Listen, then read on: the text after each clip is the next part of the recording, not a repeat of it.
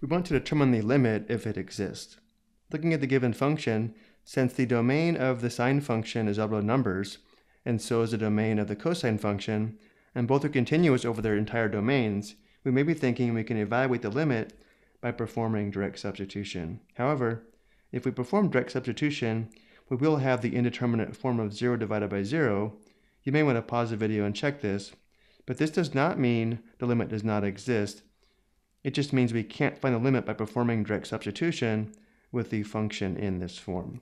Remember, we can often perform algebraic techniques, shown here on the right, to simplify the given function so that we can then determine the limit by performing direct substitution.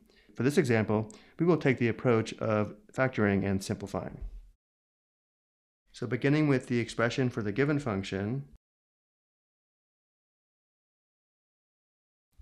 notice the greatest common factor in the numerator is 3 sine squared x, and the greatest common factor in the denominator is 2. So let's factor out 3 sine squared x from the numerator, which gives us 3 sine squared x times the quantity 1 minus sine squared x. And let's factor out 2 from the denominator, which gives us 2 times the quantity 1 minus cosine squared x. And now using the identity shown below, where sine squared theta plus cosine squared theta equals 1, we can substitute cosine squared x for 1 minus sine squared x, and we can substitute sine squared x for 1 minus cosine squared x. Let's perform those two substitutions. In the numerator we have 3 times sine squared x, and then again 1 minus sine squared x is equal to cosine squared x. In the denominator we have 2 times the quantity 1 minus cosine squared x, and we can substitute sine squared x for 1 minus cosine squared x. Notice after performing this substitution, we have a common factor of sine squared x between the numerator and denominator that will simplify to 1.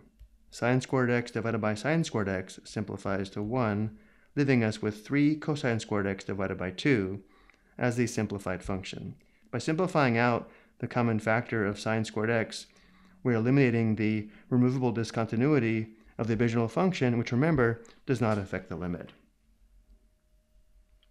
So again, our final expression for the given function is 3 cosine squared x divided by 2, which means the original limit is equal to the limit of 3 cosine squared x divided by 2 as x approaches pi.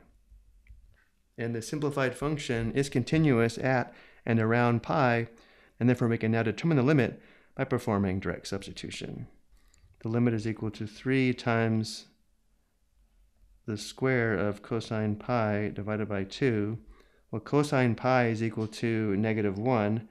If we need to, we can check the unit circle. Remember, on the unit circle, x is equal to cosine theta. The terminal side of pi radians is here along the negative x-axis, where the x-coordinate is -1.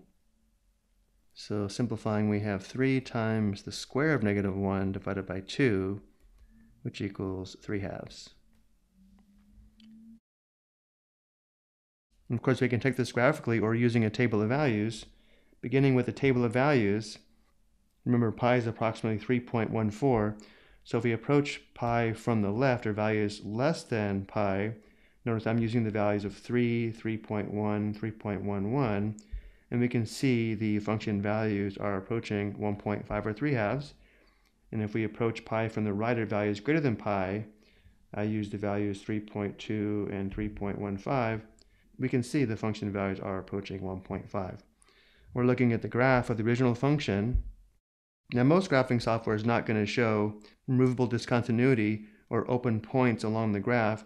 Notice how the original function is undefined at pi radians, so there really is an open point here on the graph. Let's go ahead and sketch a vertical line at x equals pi radians, which is here, of course. Notice from the graph, as we approach pi radians from the left, as well as from the right, we are approaching the function value of 1.5 or 3/2, which does verify our work is correct. I hope you found this helpful.